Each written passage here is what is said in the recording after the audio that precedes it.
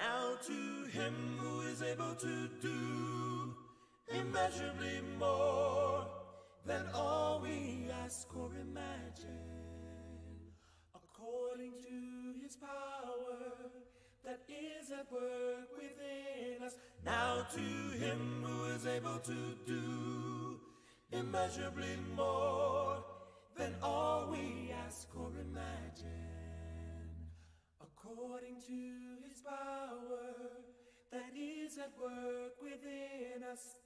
To him be glory in the church, and glory in the church, and throughout all generations, Christ all generations, and glory in the church, and throughout all generations, throughout all generations, and glory in the church, and throughout all generations. To him who is able to do immeasurably more than all we ask or imagine, according to his power that is at work within us. Now to him who is able to do immeasurably more than all we ask or imagine, according to his power that is at work within us. To him be glory in the church, and glory in the church, and throughout all generations, all generations,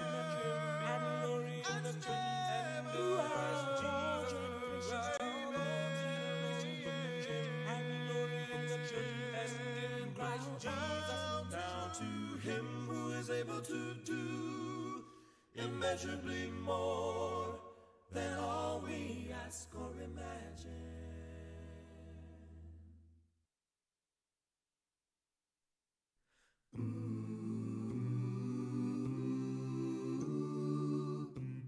I have a daughter who's 5 years old. She's got a lot of energy. We have some dreams for her, you see.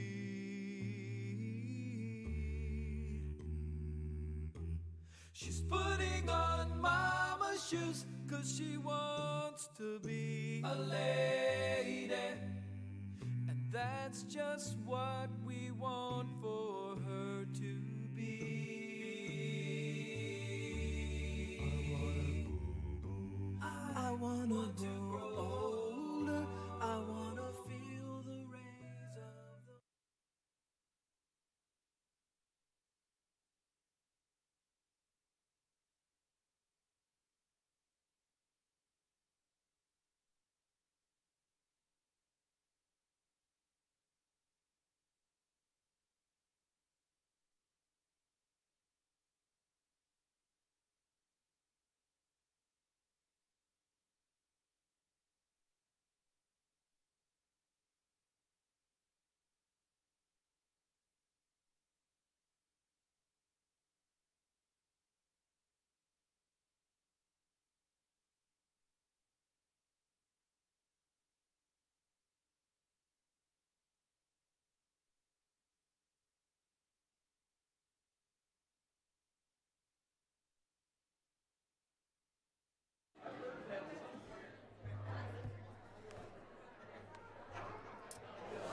Joy to the world, the Lord has come.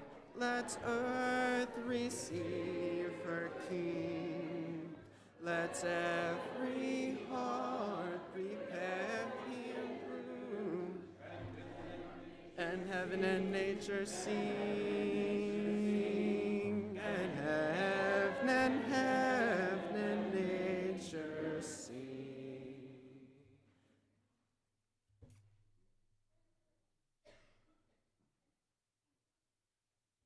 Wow, good morning.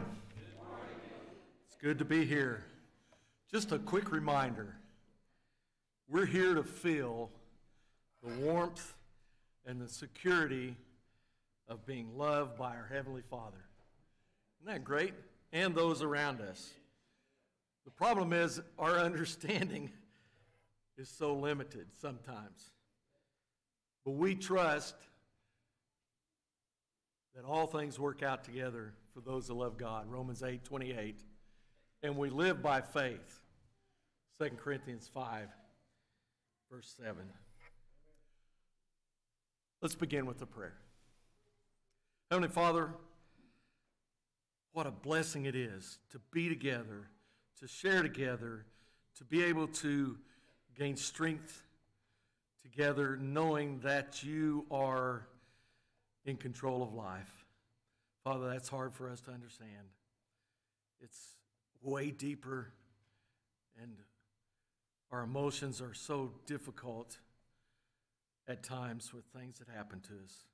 Father, we pray that we'll trust in you. Father, we know you've promised us beyond all of our expectations something that cannot be taken away from us. Father, help us to worship you, to praise you, to understand you, to be a servant to you in all things that we do. In Christ's name we pray. Amen.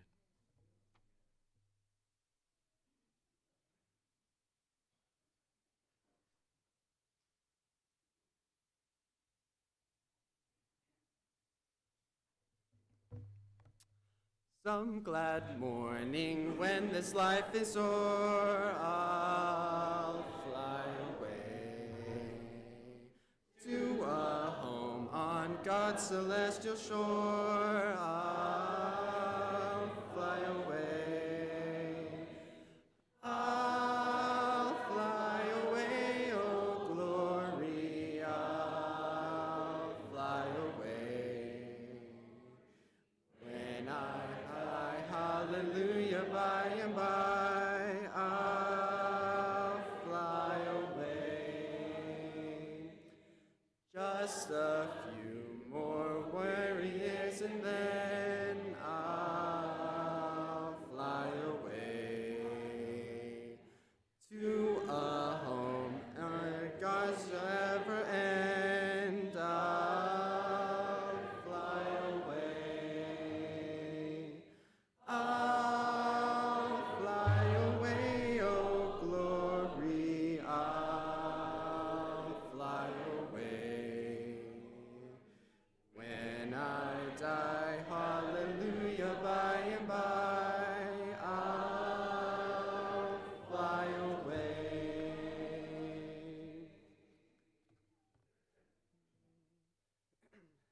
Silent night, holy night, all is calm, all is bright, round yon virgin mother and child, holy infant, so tender and mild, sleep in peace, sleep in heavenly peace. Silent night, holy night, shepherds quake at the sight, glory stream from heaven afar. Heavenly hope, sing hallelujah. Christ the Savior is born. Christ the Savior is born.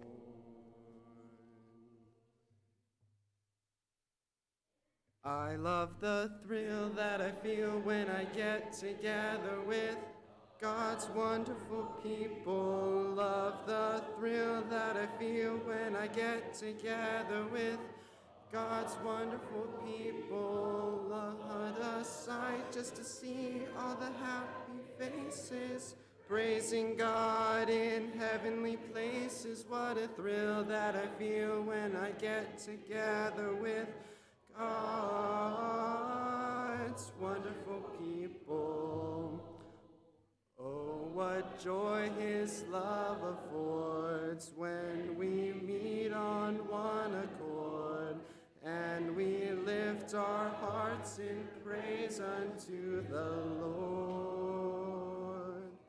There's no place I'd rather be than with the ones who've been set free. I'm so glad I'm in God's great big family. I love the thrill that I feel when I get together with God's wonderful people. Love the thrill that I feel when I get together with God's wonderful people. What a sight just to see all the happy faces, praising God in heavenly places. What a thrill that I feel when I get together with God's wonderful people. On that great reunion day, when our Lord says, "Come away," and the saints from every land sweep through the gates, bearing loved ones round the throne, at length I'll be gathered home. That will be the greatest thrill I've ever known. I love the thrill that I feel when I get together with God's wonderful people. Love the thrill that I feel when I get together with God's wonderful people. What a sight just to see all the happy faces, praising God in heavenly places. What a thrill that I feel when I get together with God's wonderful people.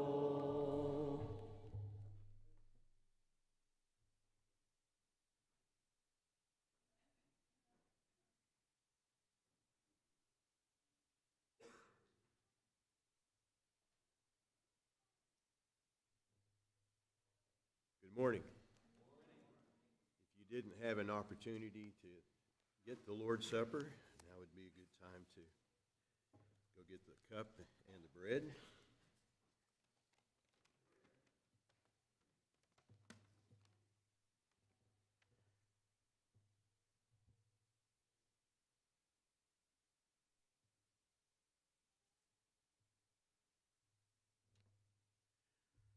When we get together for communion, we remember many different things. Sometimes our thoughts are just scattered all over the place, and we just need to focus and remember that it is because of God's love that we all have this opportunity. We as believers have the benefit of his blood, that we are able to come directly before God and to thank him for this sacrifice that he's given to us. So we want to say thank you. Thank you, God. Thank you, Christ, for that wonderful and terrible sacrifice. Romans 12:5 says that we who are many are one body in Christ and individually members one of another. As we think about that, let's take this bread that represents the body of Christ, his body. This unleavened bread represents no sin, and he had no sin, the only one living that could ever say that. As we partake of this unleavened bread, let us be mindful of the body of Christ and that sacrifice that he gave. Let's pray. Father, we are so thankful for your love, that it encompasses all sin. You allowed your Son to come to this world to die, that we might all have this opportunity to partake of this in remembrance of his life on this earth. And as we partake of this unleavened bread, help us to be mindful that he is coming back. And until that day, we are so thankful for this emblem that we have to remember him by. Thank you, Father, for your love. We pray this in Christ's name.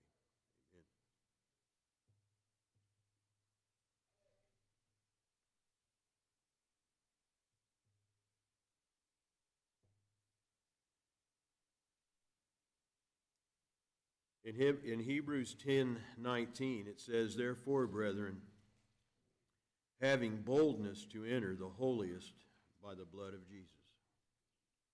It is only through his blood that we have this possibility of being cleansed in order to even approach the Holy of Holies. And so when we take this fruit of the vine that represents the blood of Christ, let's do so in a manner that's pleasing to God, and help us as individuals to be mindful that we need to ask for forgiveness. Let's pray. Father, that great sacrifice that was given through the life of your Son, the blood that he shed upon that cross, that gives us this opportunity to be complete, to approach your throne, and to approach you in prayer and in thought. Help us, Father, as we live our daily lives, to continue to turn to you and ask for your help in our lives. Because of this blood that was shed for us, we have this opportunity of eternal life, and we thank you for that. We pray these things in Jesus' name. Amen.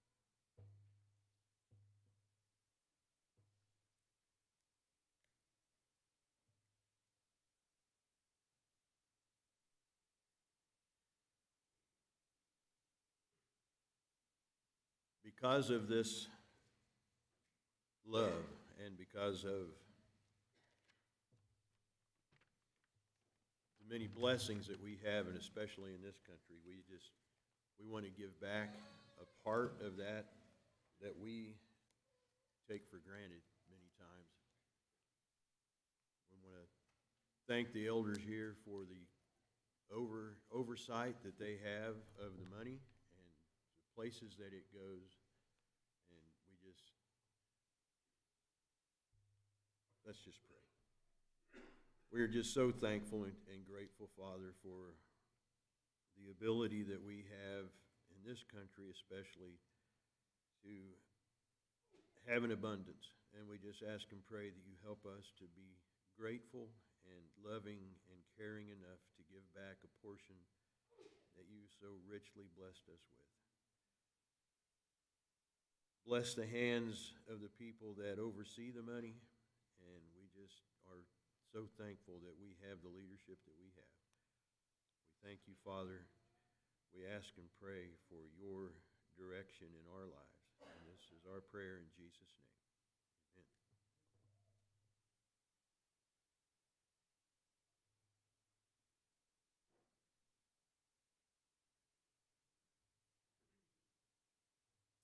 If you have children that need to go to Bible hour, please do that at this time as we stand and sing Jesus Loves Me.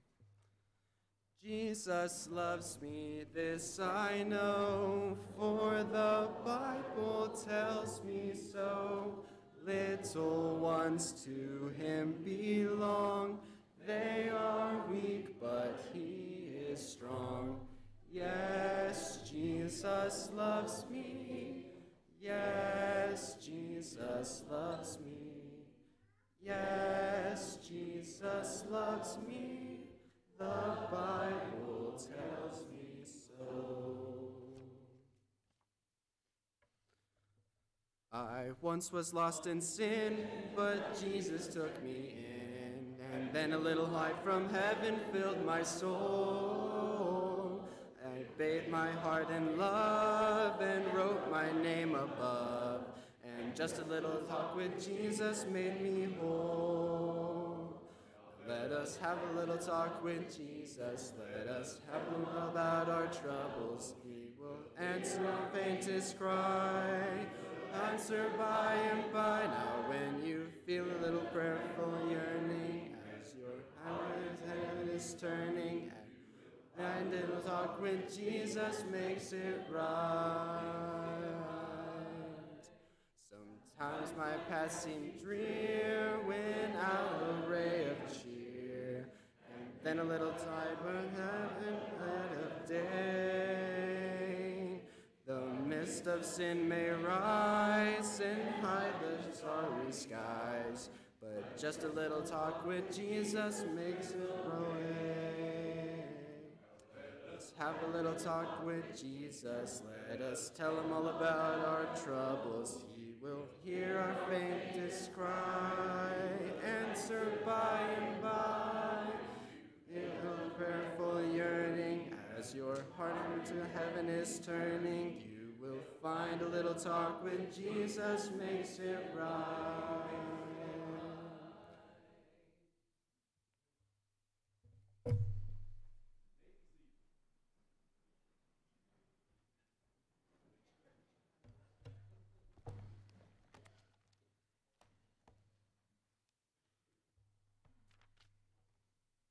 Titus chapter 1,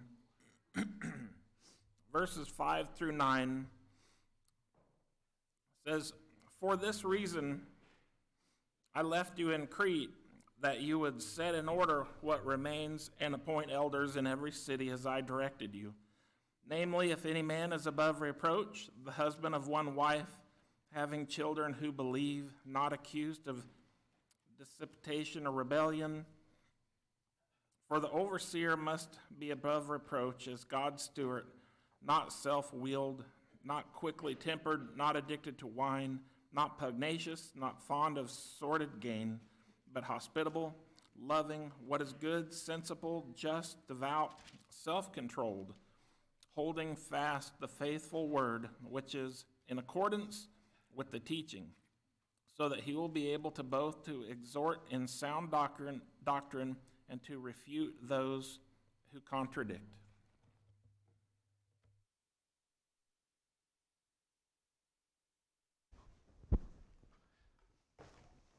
Good morning, Eastwood family. I don't know if sometimes that you come to services, maybe you have a little bit of a heavy heart. I feel like I have a little bit of a heavy heart this morning as I think about those that are suffering because of the tornadoes that took place in the South and states like Kentucky. Absolute devastation and loss. I know I've been praying fervently for them. Of course, you may have heard in the call out that we had Friday of the tragic death of Travis Thrash, and the initial planning is for his memorial service to be this Wednesday at 5 o'clock. I was on the phone just a few minutes before services. Brother Jimmy Ray Mead, who of course was a minister here for many, many years, he's going to come, and we're going to work that funeral service together. And so I have a heavy heart. But I notice in times of heaviness of heart, let's never forget that God is still good. And this is the day that the Lord has made, so let us rejoice in Him. Amen? And so I think the best thing that we can do to help out people that are suffering and grieving, pray for them, let's worship God, let's continue to do what God has called us to do. He was the 20th president of the United States of America. And James A. Garfield was baptized. He was immersed into Christ when he was 19 years old. 8 years later, he will preach his first sermon, and he ended it this way: Jesus will come again, not as a babe in helplessness, but as the King of Kings and Lord of Lords. James A. Garfield will go on to preach many other services and revivals. He was part of a Restoration Church movement. When you look under religion of U.S. presidents, said that he was a member of the Church of Christ. And before he became president, the 20th president of the United States of America, is quoted as him saying this, because he would serve the church as an elder. He said, I resign the highest office in the land to become president of the United States. Now, I believe there's a lot of truth in the statement that he made, because as we're going to read in the scriptures today, anybody that serves as an elder or an overseer, that's a noble task. Or another version says that's an honorable position. And it's a position that comes with great reward. Listen to what Peter wrote about those that will serve faithfully as elders and overseers in the Lord's church. And when the chief shepherd appears, you'll receive a crown of glory that will never fade away. 1 Peter 5 and verse 4. That's not said about a president. It's not said about a prime minister or a premier. But it's said about an elder, a shepherd in the body of Christ.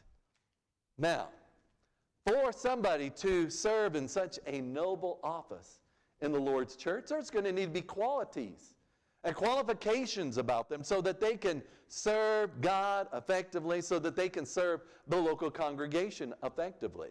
We're going to go into detail in that here today and in our studies. Now, as we go through these different qualifications and qualities, don't say, well, that's just for them.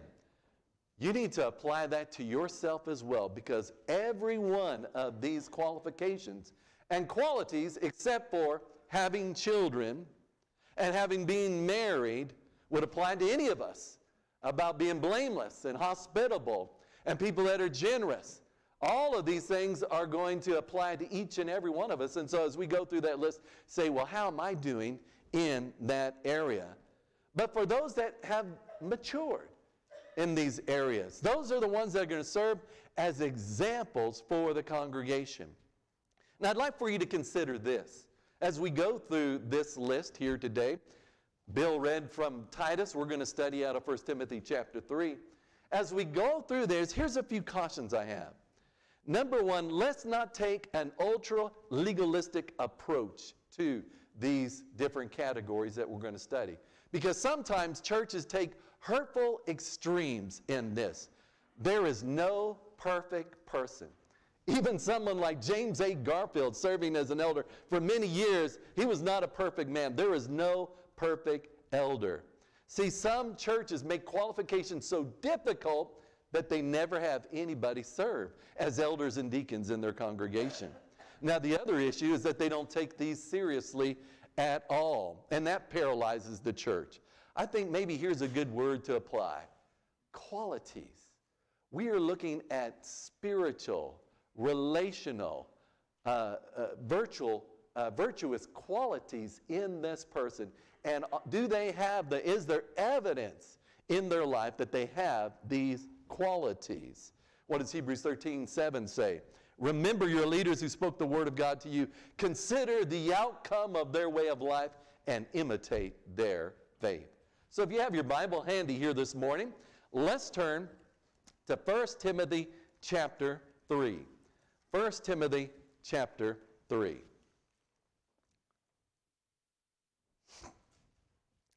I'm going to go ahead and read all the way through verse number 7. 1 Timothy 3, 1 through 7. Here is a trustworthy saying. If anyone sets his heart on being an overseer, he desires a noble task. Now the overseer must be above reproach, the husband of one wife, temperate, self-controlled, respectable, hospitable, able to teach, not given to much wine, not violent but gentle, not quarrelsome, not a lover of money. He must manage his own family well and see that his children obey him with proper respect. If anyone does not know how to manage his own family, how can he take care of God's church? He must not be a recent convert, or he may become conceited and fall under the same judgment as the devil. He must also have a good reputation with outsiders so that he will not fall into disgrace and into the devil's trap. I believe the first quality that somebody that's going to serve the church as an elder or an overseer, they need to have that desire. That needs to be something that's heavy on their heart. That's something that they're willing to do.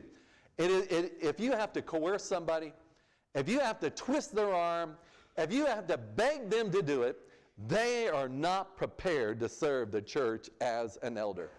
It is not an honorary title for somebody to do. It is a work. What did he say? If anyone sets his heart on being an overseer, he desires a noble task. Some versions say work. It's a work that is to be done. 1 Peter chapter 5, verse 2 and 3 says this about elders. Be shepherds of God's flock that are under your care, watching over them, not because you must, but because you're willing, as God wants you, not pursuing dishonest gain, but eager to serve, not lording it over those entrusted you, but being examples to the flock. Did you hear those words?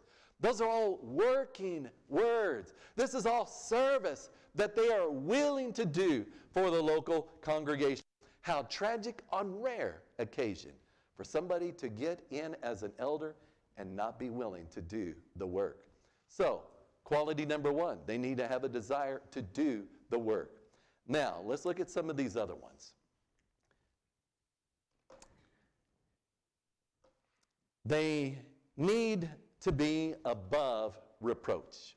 They need to be above reproach. Now, again, this does not mean perfection, otherwise no elder would ever be able to serve. But we're looking at the entirety of one's life. And there's not one big glaring thing that would hinder them from serving. Strong's would say, defining this word, above reproach, it's somebody that's not arrestable. And so you think of somebody maybe like the patriarch Job that said in Job 1:1, he was a blameless man, an upright man who feared God and turned away from evil. Now these next qualities, I'm going to lump them together because I think that they fit. As we look at somebody being temperate, self-controlled, and respectable, temperate means sober-minded. Self-control, pretty easy to explain, that you keep yourself, your passions, your emotions under control. Respectable means orderly. And that's what, if you're going to have an influence on people in a positive way, you need to be clear-minded. You need to keep yourself under control. Respectable, probably a modern definition, would be he is considered to be a Christian gentleman. He has his life in order. He is a gentleman among God's people. The next qualification is that they are hospitable. Hospitable, this literally means somebody that's fond of guests, fond of strangers. Erdman, as he's commentating on this particular word, says, in ancient inns were places of ill repute. Then the Christian travelers were often poor.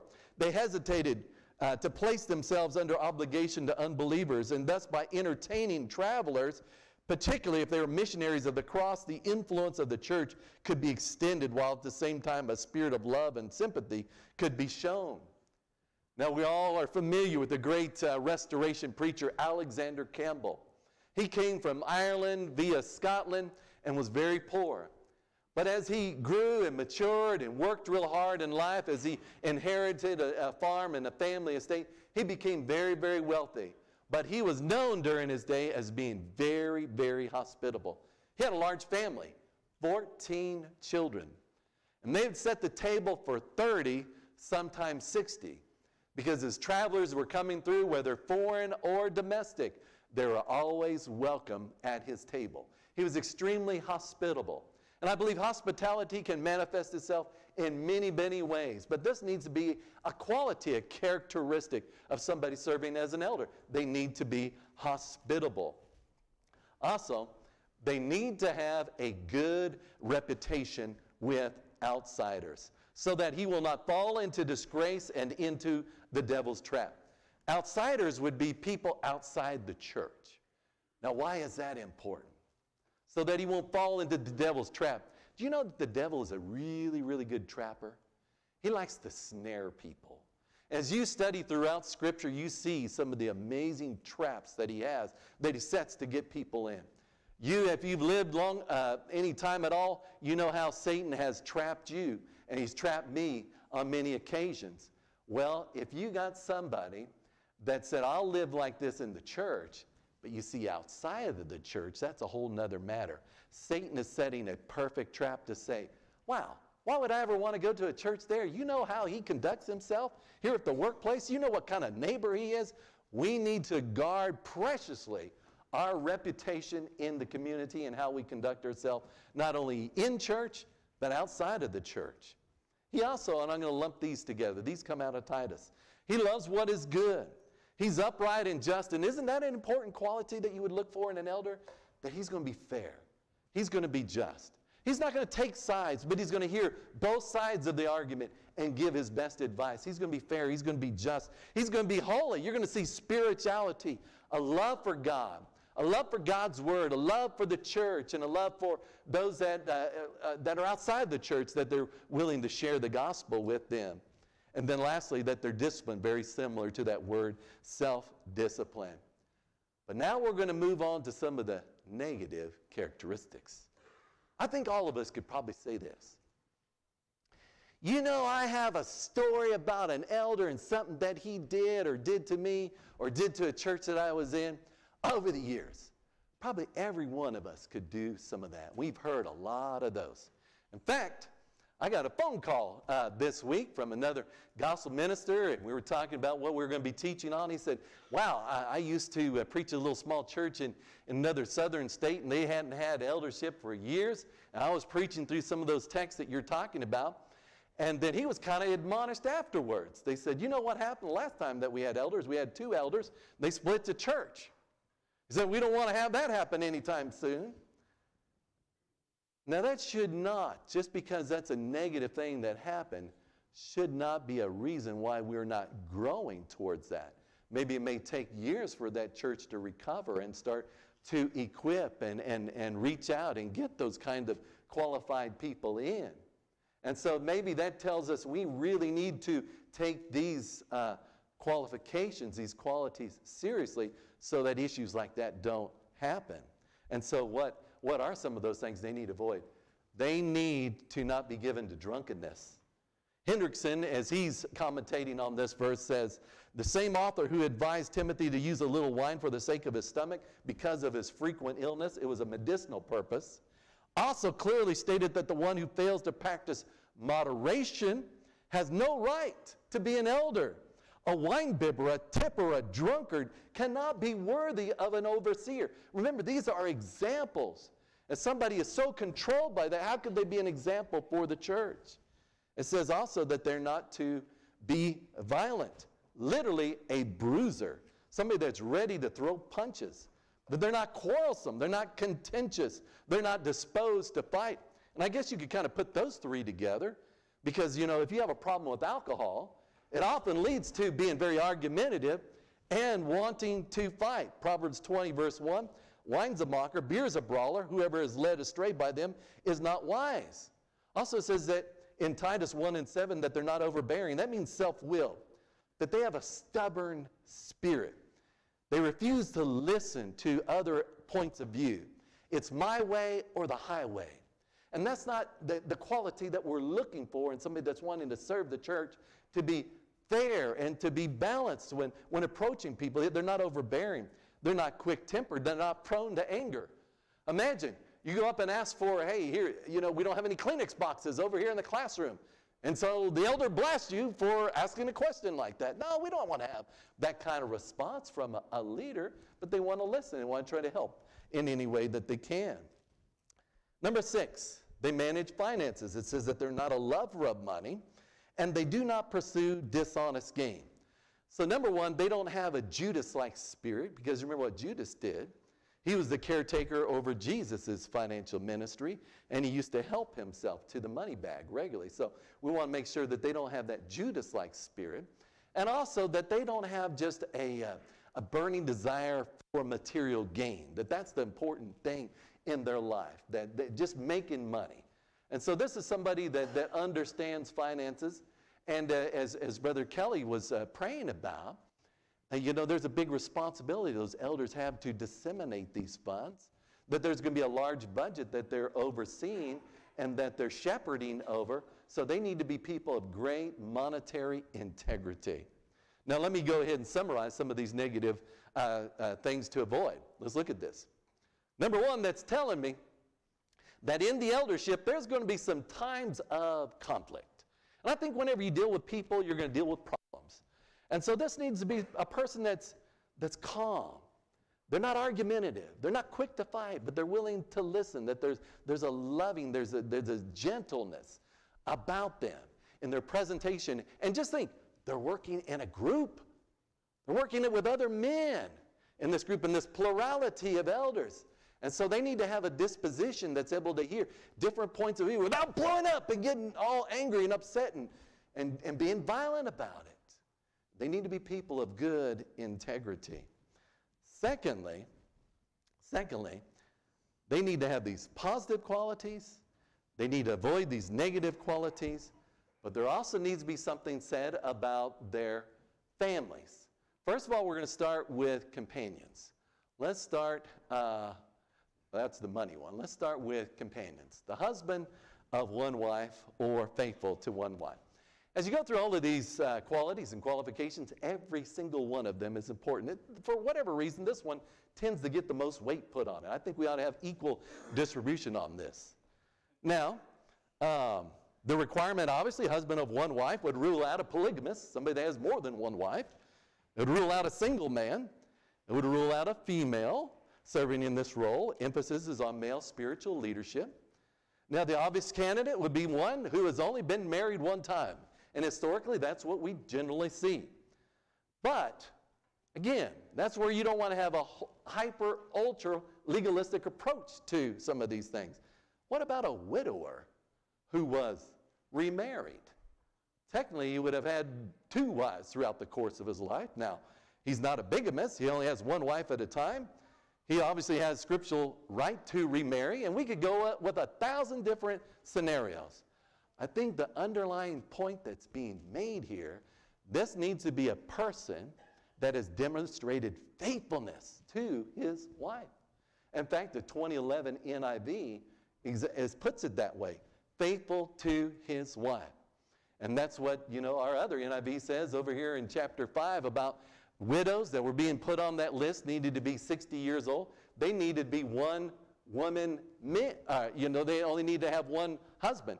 And I noticed that it's translated there that they're faithful to their husband.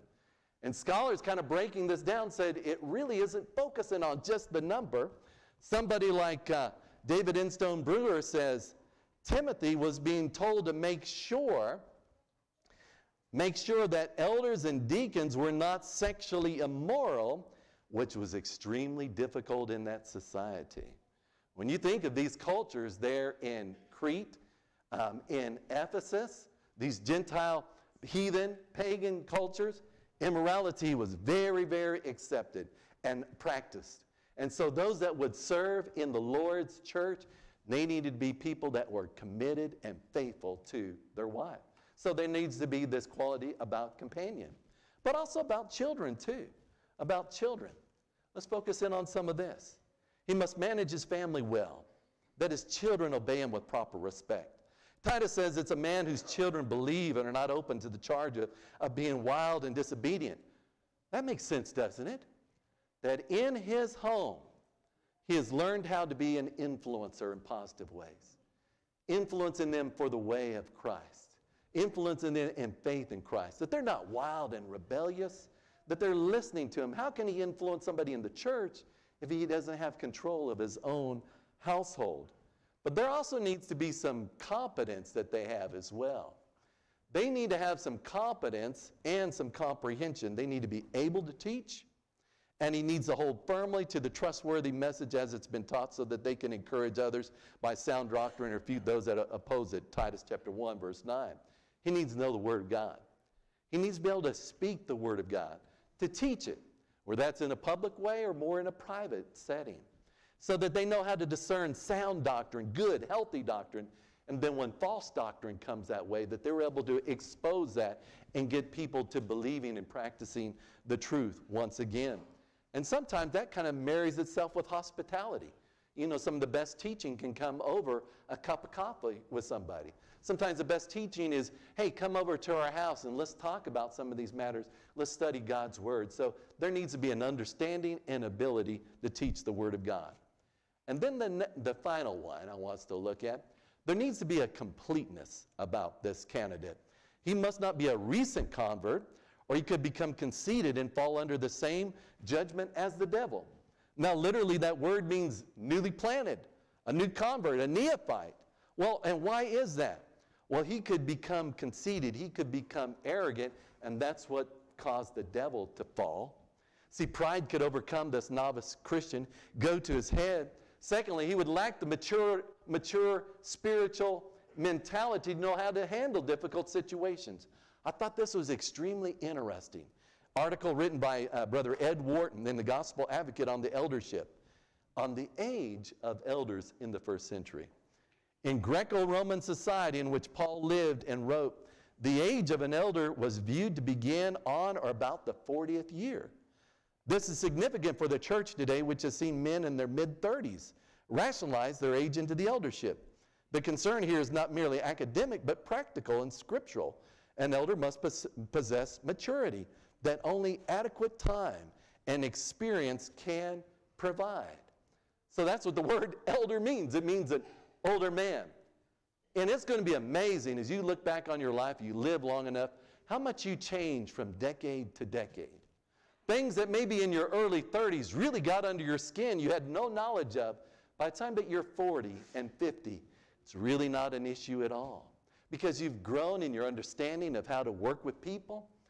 Your children have been under your influence. You've been able to work with them. You've had more life experience, and so there's more to pull from. So we're talking about somebody that's complete, that's mature, that's not a new Christian. So today, as we're looking at many of these qualities and these qualifications, I want to say this. In my 50 years growing up in the church, here's what I'd like to say about elderships that I've been able to be influenced by, raised up under, have been privileged to work with over the years. Here's things that I've noticed. Number one, they have been men of great example and love and spirituality for their wives and their children. I've seen that so many times. I've seen men who are excellent Bible students, tremendous communicators of the Word of God. I've seen men that are respected by their jobs. And what a joy that is when I get to meet people around town and they say, hey, this so-and-so is a member of your church. Oh, we really like them. We really appreciate it. They're such a great example. What a joy it is to hear those kinds of things said about fellow members. These are men who help their wives and are very hospitable.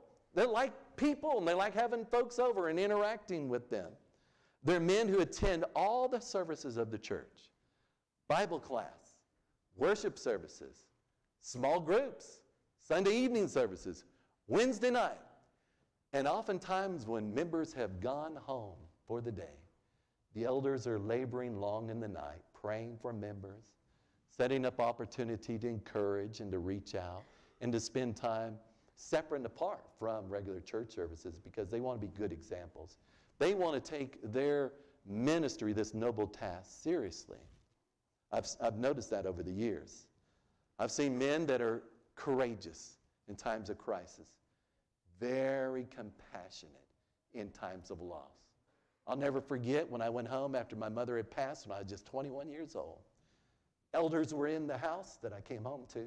We were all keeping our composure together until one of the elders said, Wayne, come over here. And we just wept in each other's arms. Isn't that the kind of people that you're looking for to be leaders in the church, that love you, that are compassionate, courageous in times of crisis? I've seen that. I've experienced that in my life. Personally, I've been blessed by their wisdom, their work, the wholesome support of the elders. And so as we think about, Lord willing, in the new year of adding some additional shepherds to the congregation here at Eastwood, I'd encourage all of us to look at these qualities once again from Titus chapter 1, 1 Timothy chapter 3, but consider the outcome of their way of life. Imitate their faith. Look at their faith that they have. Look at their faithfulness. Look at their family. Look at those personal characteristics. Do they have those things in there that they need to have? Or are they avoiding those negative traits that I've talked about? And for those that get selected to be able to serve the local congregation, Oh, what a great blessing the Lord has in store for you one of these days. As you serve faithfully in his kingdom, when the chief shepherd appears, you will receive the crown of glory that does not fade away. 1 Peter chapter 5 and verse 4. Church, we're going to offer the invitation here this morning. I admonished us at the very beginning, maybe as we go through some of these traits, these characteristics, to kind of do assessment of where you stand at here spiritually and personally today. Perhaps there's somebody that their heart has been touched. They would like to respond to the gospel. If there's anything that we could do or our shepherds can do to serve you this morning, won't you come as we stand and sing this selected song?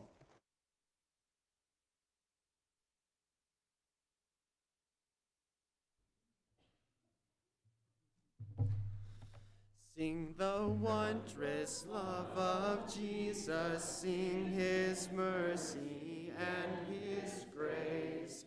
In the mansions bright and blessed, we'll prepare for us a place. When we all get to heaven, what a day of rejoicing that will be.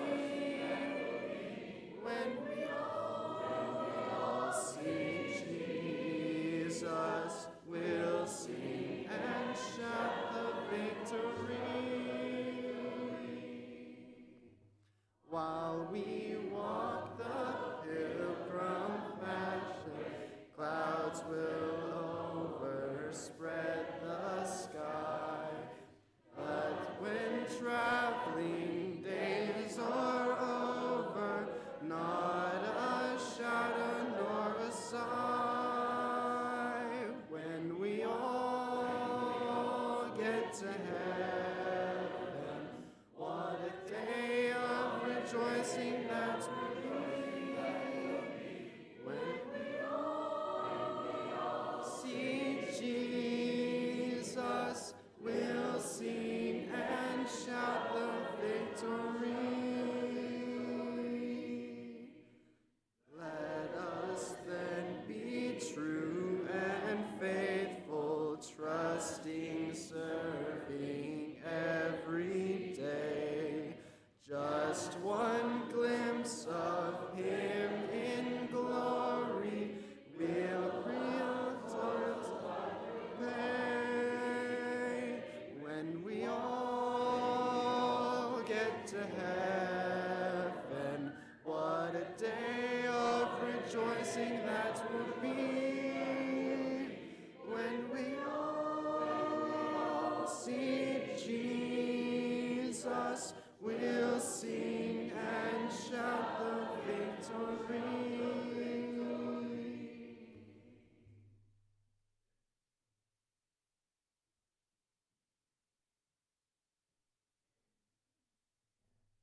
Before I give my special announcement, I want each and every one of you to know, it's hard to say this without crying, the elders love this congregation, and we love serving this congregation, and we thank you for your fellowship. I think we're doing it right, and we think we're doing it biblically. Thank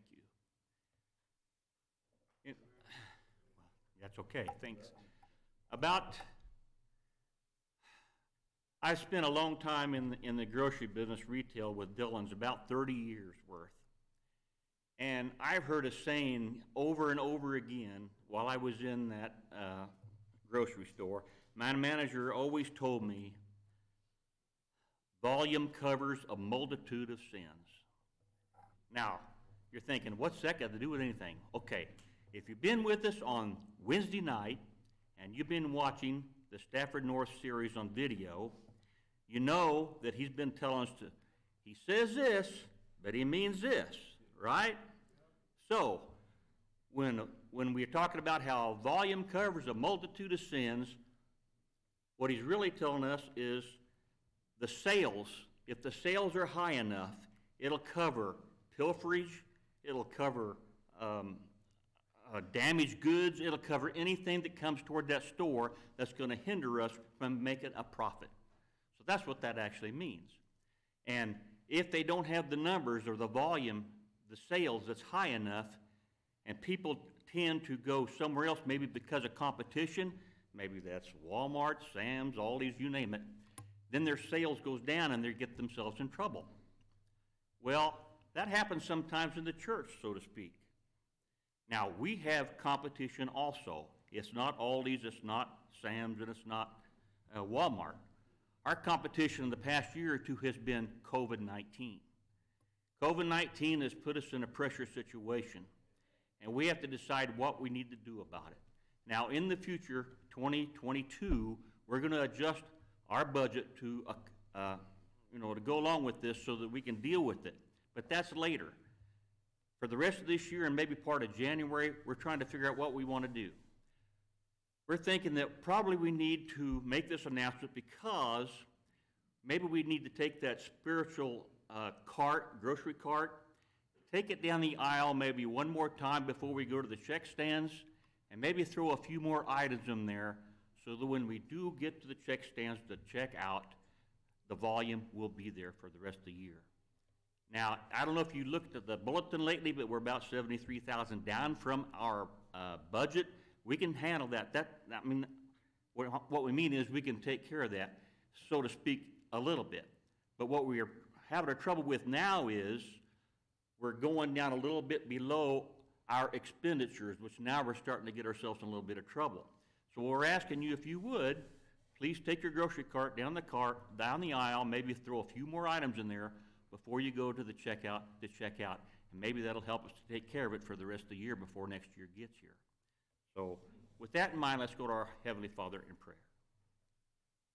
Father, we thank you for allowing us to give the way that we could. Thank you for our jobs. We thank you for America. We just thank you for allowing us for the blessings that we have because we're here today. We thank you for Jesus Christ. And Father, we know in the future it's not going to be especially easy because COVID is still around us. We don't know how much longer it's going to be with us, but we need to prepare for it. We need to thank you, Father, for what we have and our blessings that we have, and we're doing that at this point in time.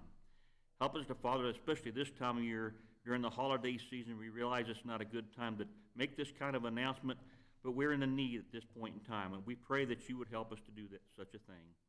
Thank you, Father, for the gifts of giving. We thank you, Father, for Eastwood and the way that they have given in the past, and it's our prayer that in the future they will do the same.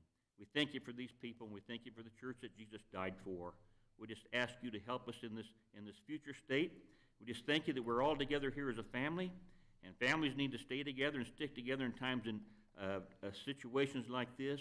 And when we're happy, we're happy, and when we're sad, we're sad. We need to lean on one another, and we need to thank you, Father, for everything that we have, whether it's good or bad, or whether we just know that all perfect and good gifts come from you. And we want that to happen at this point in time also for our future. We just thank you for the lesson that Wayne has given this morning. We pray for leadership in the future of this church, and we just thank you that it's going on right now.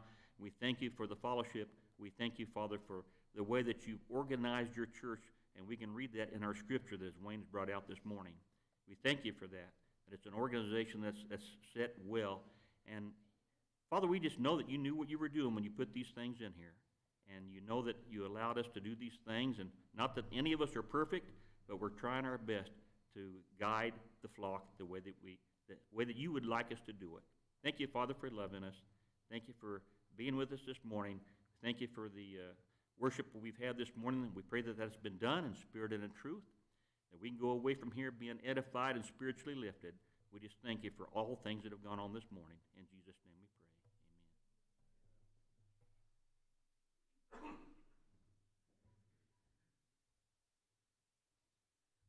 You may go get your children from Bible hour, please.